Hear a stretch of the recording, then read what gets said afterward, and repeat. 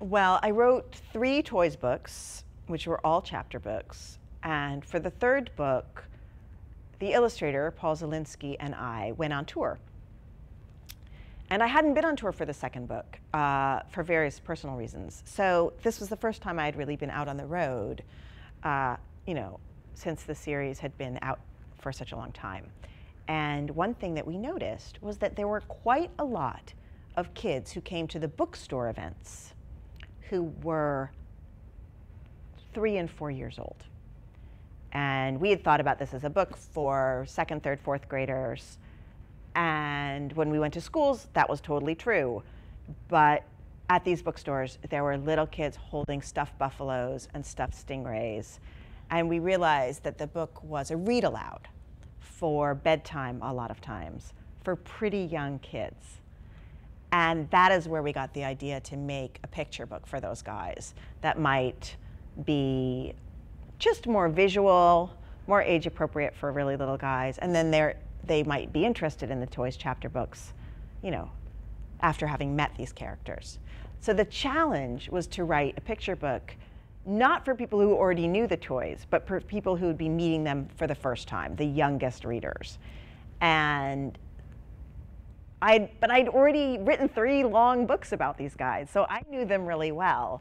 And it was hard to figure out what parts of their personalities to bring out in the short space of a picture book.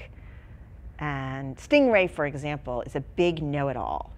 And she often tells long, untrue stories about stuff that she knows all about because she is insecure and she really wants to be important.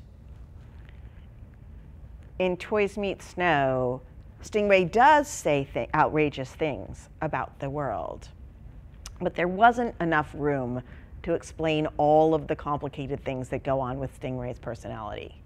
So I just chose that aspect of Stingray that gives an answer that is kind of a little bit magical and fantastical.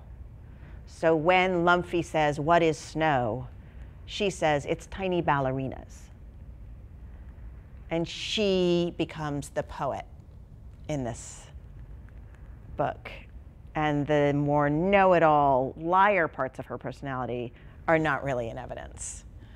And Plastic is the reader, and has always been the reader in the book, in the books. But in the chapter books, she's also the optimist and the bringer together of people. She's also sometimes an avoider of difficult conversations. In this book, I focused on her being the reader. So she's the person who has read about snow. So she says, "It's tiny frozen water, not tiny ballerinas." And I had to choose elements of their personalities only for this short book. In Toys Meet Snow, Stingray, Lumphy, and Plastic decide to go out into the snow for the first time. "Let's go out," says Lumphy. "I'm curious." "Yes," says Stingray, "it's beautiful." "Snow, snow, snow," says Plastic, bouncing. "I've read about it, but I've never touched it."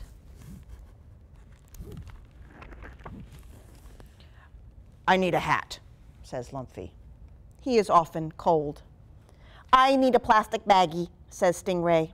She is dry clean only. "Poke me some air holes."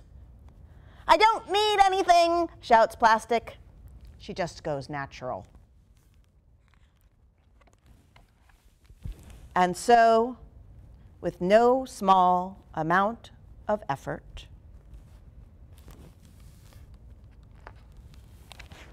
the toys go out into the snow.